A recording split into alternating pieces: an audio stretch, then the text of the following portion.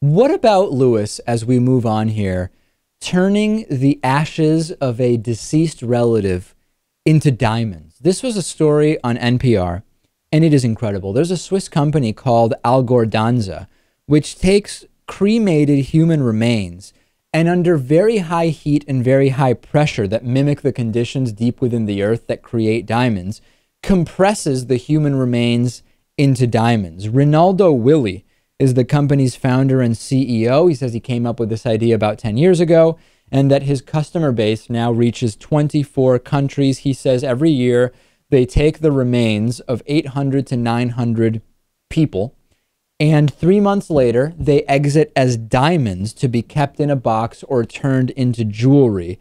He says most of the stones come out blue because of trace amounts of boron in the human body, although occasionally one will come out yellow or gray or black. Most of the people are being delivered, the remains are being delivered by relatives of the deceased. What do you think about this? It costs $5,000 to $22,000. It costs as much as some funerals. And this is the same laboratory process that is used to create synthetic diamonds. It basically reduces the ash into carbon and then applies intense heat and pressure for weeks. And then you basically have something that closely resembles a diamond.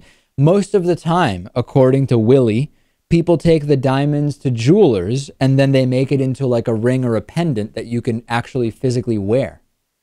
Yeah, I think it's kind of creepy and it's pretty pricey, but it makes much more sense than burying people, which eventually, due to the population increases, will just be impractical.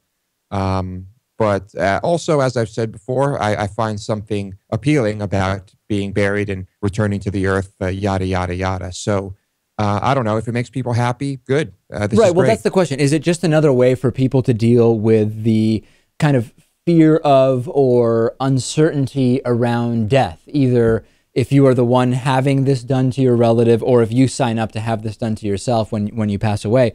It really changes the meaning of the term family jewels, though, doesn't it?